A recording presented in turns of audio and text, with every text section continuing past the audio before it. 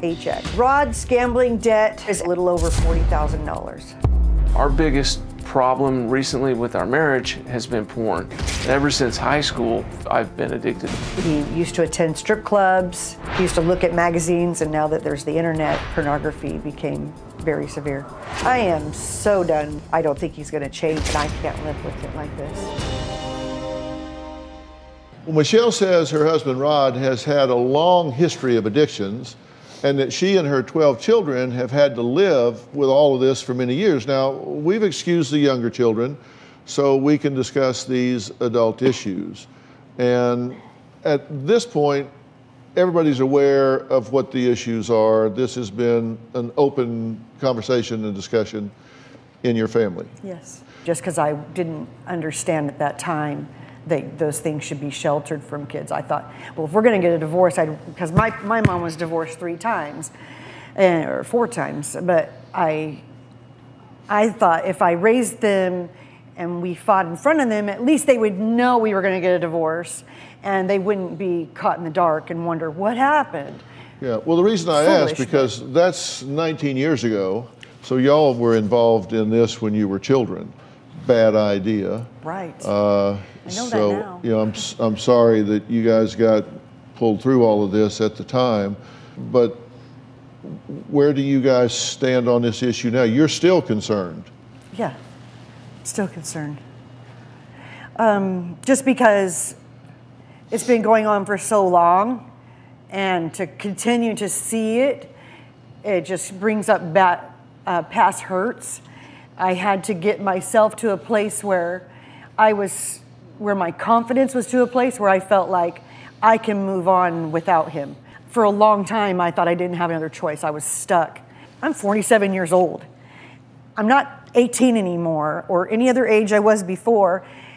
I'm not stupid, and I know that if I'm not what he wants, then move on. Then what am I even here for? You don't need me. Yeah. So, what effect did this have on y'all growing up? Well, as I was growing up, knowing that my dad had a drinking problem, that didn't bother me. I mean, I was always proud of him when I saw progress in him as far as all that went.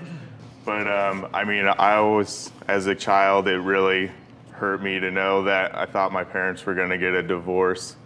Because I knew they would fight, and sometimes Dad wouldn't be around the house for a little while because they had a fight or something. Right, go ahead. I remember growing up a lot, I thought my parents were going to get a divorce, and so I always thought about which parent would I go with. I don't even know which one I would want to go with if they split up.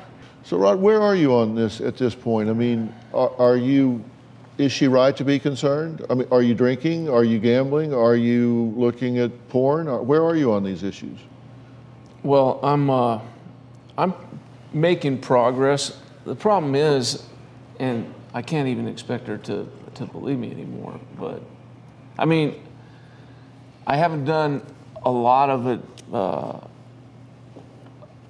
I haven't really had active addictions for a while now, but who knows when something else is going to pop up. Mm-hmm. Well, how many years sober are you?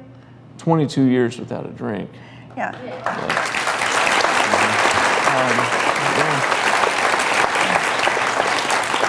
But when he gets stressed out, he'll say, let's just go drink, or I'm just going to go have a drink. Maybe I can drink like a normal person now.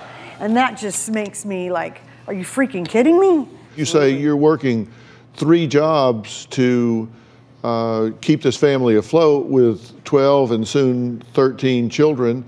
So you have to work 3 jobs, you have to create all this money, and then as it turns out, you've blown a lot of money gambling.